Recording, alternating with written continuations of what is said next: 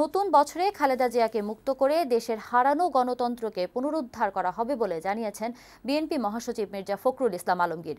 সকালে জাতীয়তাবাদী ছাত্র দলের ৪১তম প্রতিষ্ঠা বার্ষিকী উপলক্ষে দলের প্রতিষ্ঠাতা জিয়াউর রহমান কবরে শ্রদ্ধা নিবেদন শেষে সাংবাদিকদের একথা জানান তিনি।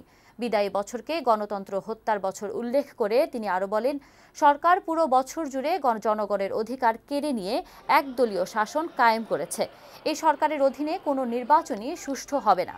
সিটি নির্বাচনেও বিএনপির কোনো আস্থা নেই। তারপরও গণতান্ত্রিক দল হিসেবে নির্বাচনে অংশ নেওয়া হচ্ছে বলে জানান বিএনপি মহাসচিব।